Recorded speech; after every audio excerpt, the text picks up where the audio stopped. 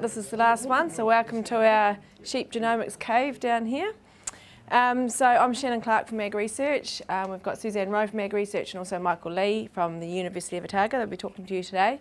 We're just going to give a quick presentation on the sheep genomics project with the aim of basically trying to have a discussion at the end to find out your points or any issues or anything we can help you with in relation to genomics. So the research goal of the program is to deliver greater genomic discovery of BLG identified traits of economic importance.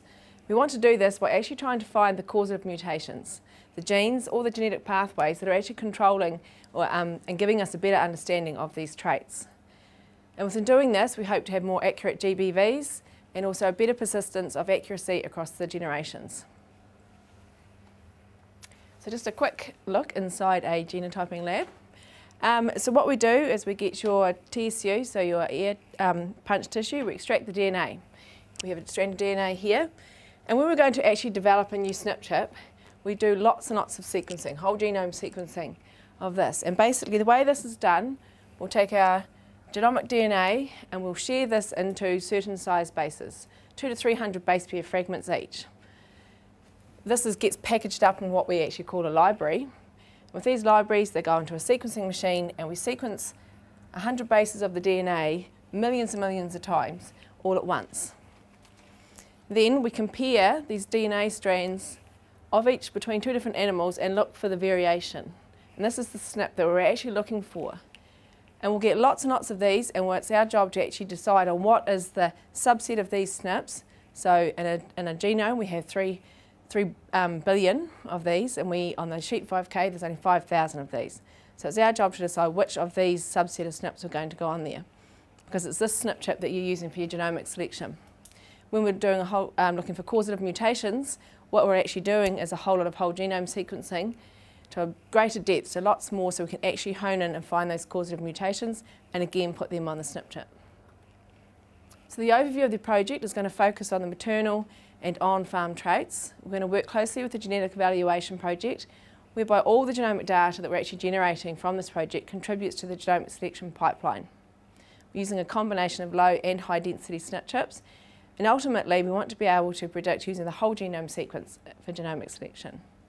We're going to continue to investigate technologies to continue to drive genotyping efficiency, so that one day hopefully that we'll have genomic selection at a similar cost to like current parentage prices now.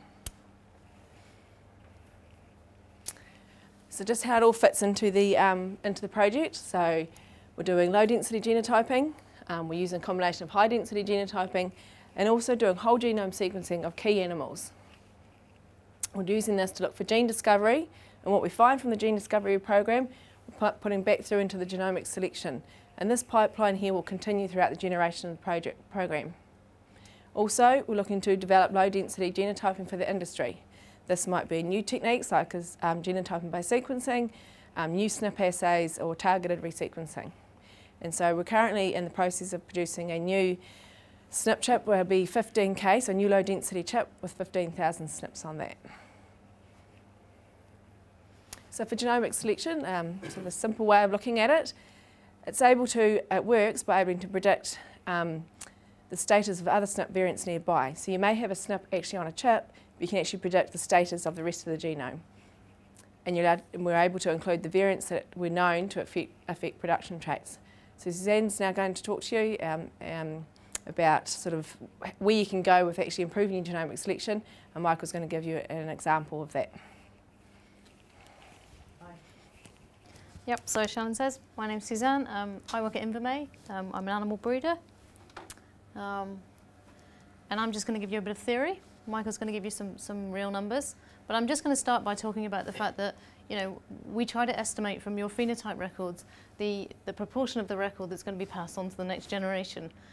And to do that, we really need to account for unseen potential, so climate challenges, disease, and we need to understand whether animals are being fed to their potential or have some sort of preferential treatment within the contemporary group. So we really need to compare animals with like animals. We really need to know those mobs.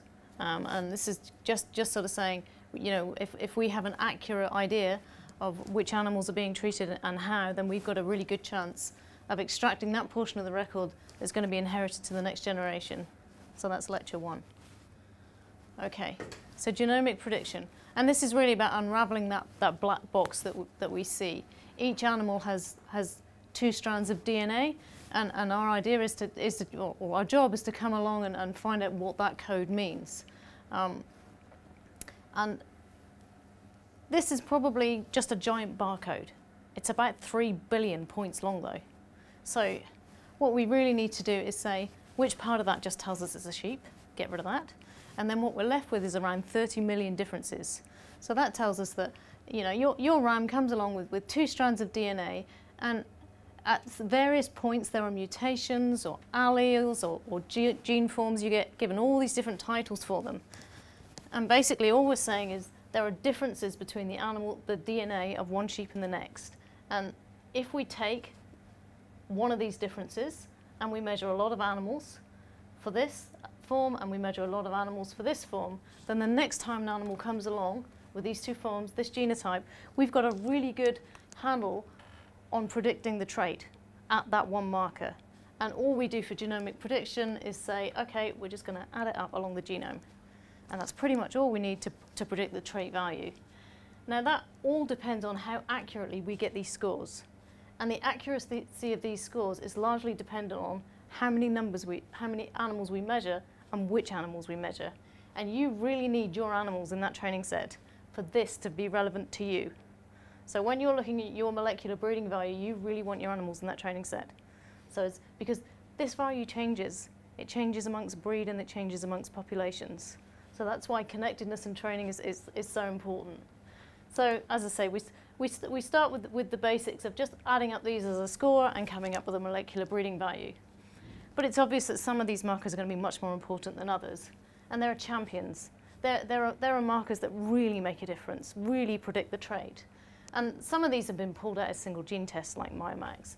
But others aren't necessarily explaining the whole trait, they're explaining 10% of the variants, and we really want to know what they are, and we want them on these low-density chips. So we want the 5K to have these champions. And our job is to go along each time we add data and scan and see if we can find these and put them on the chip. And the other thing we need to do is find these guys. These guys are the deleterious alleles that lurk amongst the population. It might have been a spontaneous mutation. It might have an opposite form that's really helpful for the trait. So we're breeding for this, we're dragging it along, suddenly we get 2 of these together and we get death or morbidity. So it's our job to go along, find these, and come up with a design that tracks those 30 million differences in only a 5K product. And luckily, the markers that are physically close tend to be inherited together. So as long as, again, you've got animals in that training set, you know, if we have one of these markers, there's a good chance we'll be able to work out what the other 3 are. So moving on. This is just a little bit about accuracy. Michael's going to give you some more information, so I won't give you much. But just saying that accuracy is information. That's all it is. It's how much information went in the first place. So if you've got a DNA test, you've actually got a head start because you don't need any trait information. You can already have a breeding value with some element of accuracy in it. As you add parent average or SIB information, that breeding value gets more and more and more accurate, and actually the genomics gets less and less important. So depending on the heritability of the trait or how much other information you have is what sort of head start this genomics will actually give you in your sort of strive towards genetic gain. And this is just a schematic just to look at genetic gain and what the drivers are underneath it. And if you stack your population or your flock from worst to best, then all we really want to do is accurately predict these top animals, because that's how we're going to make the most genetic gain, and we want to do it as early as possible so as we can move as fast as possible. And the real drivers of genetic gain are intensity, and that's down to numbers, you know, how many of these actually you need for replacements, and accuracy. Have to pick these accurately to keep moving forward, and the genetic variance is probably something that's slightly outside our control unless we start bringing in more breeds. And the generation interval is just saying how often we select these animals and how fast we're going to go. So I'm going to pass on to Michael, as I said, who's going to give you some real data. So this is the 5th time I've done this, so I may have forgotten what I meant to say. No, I get worse as it goes on, not better. So what I've done here is I've just dragged out some data from 2015. So these are ram lambs that have EBVs, and they were born in about 2013.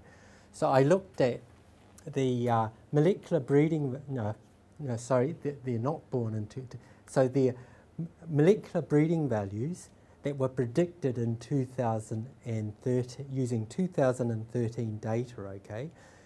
So then we basically looked at the EBVs of these ram lambs in 2015. So this is when they had a lot more data, okay? And we compared the two just to see, do the predictions actually stack up?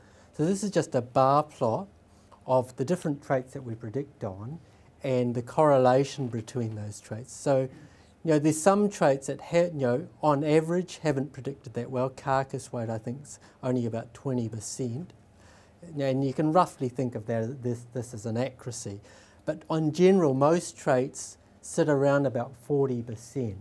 So but basically we're saying that if you had predicted a ram lamb in 2013 using the prediction equations, chances are in 2015 the numbers, there's a reasonable relationship between that molecular prediction and what you see as an EBV about a year and a half later.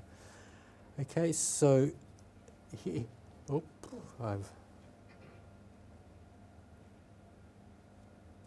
so here's a plot of the EBVs in 2015 on the x-axis and the MBVs that were predicted using data up to 2013. So in general, if you had taken EBVs and use those EBVs to predict, say, the top 5 candidates of those 30, you would have probably come up with a reasonably similar ranking for those ram lambs. So, and 15 and 16, both of them were predicted as the best with the MBVs and the EBVs. So there's a time difference of about a year and a half to 2 years between those predictions. So at year 0, you probably would have had an parent average for the NLB for these animals, but at that time you could have had an MBV that would have probably given you a much better prediction. So the MBV and the EBV are then combined. So when you make your selection decisions, you normally do it on an index, but I've just demonstrated here with NLB. We combine the EBV and the MBV to make a genomic breeding value, and the rankings do actually change. So we're saying that the GBV, which has most, the highest volume of information and would be the most accurate, is probably the best predictor for the trait. And there will be some re-ranking. So if you had taken the top 5 ram lambs, you would have probably chosen 23, 14, 15, 5 and 16 with the GBVs, but a slightly different ram lamb selection only with the EBVs. Michael, that EBV that you've blended, is that the current EBV or the one back at 18 months earlier? No, it would have been the current one, yeah. So in this case, I've blended the current one, okay. Yeah. So this is what you would have seen way back, so something more like this. That's estimated from the parents. Yeah, yeah.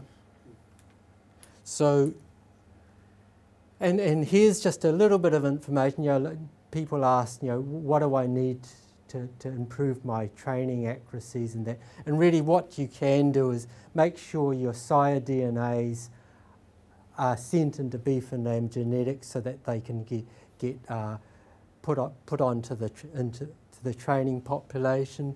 You can work on the reliabilities of your EBVs for your rams, but you can also look at connectedness as well, because the genomics predictions use information from other flocks as well, not only from your own flocks. So if there's a connected flock and there's relationships in other flocks, it will actually detect those and use that information to give you a better prediction.